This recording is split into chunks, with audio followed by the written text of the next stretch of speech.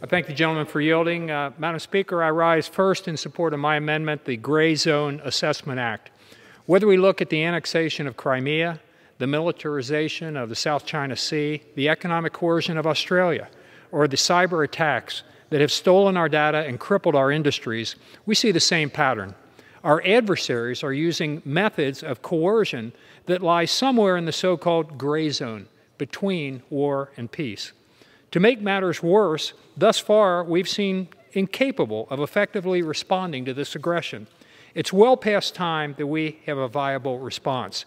Experts have identified several causes for our failure to deter these gray zone campaigns. In particular, our weakness at coordinating all our tools of national power.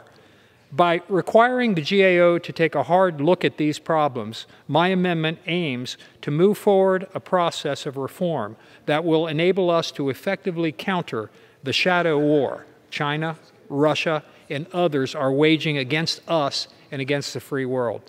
I'd also like to voice my support for Mr. Connolly's amendment, number 114, the Global Health Security Act.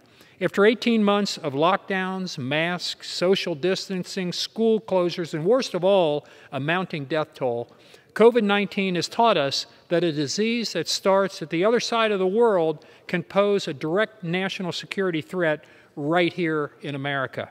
Back at the end of 2018, before COVID-19 even existed, Mr. Connolly and I recognized this threat and believed that Congress needed to support, direct, and provide oversight for our global health security work abroad. We introduced the Bipartisan Global Health Security Act to strengthen U.S. and global capacity to better respond to outbreaks like COVID-19. Passing this amendment will help us be prepared for the next virus so that it does not become a pandemic like this one did. I would urge my colleagues to support this amendment. I want to again thank the ranking member and the chair and yield back my time.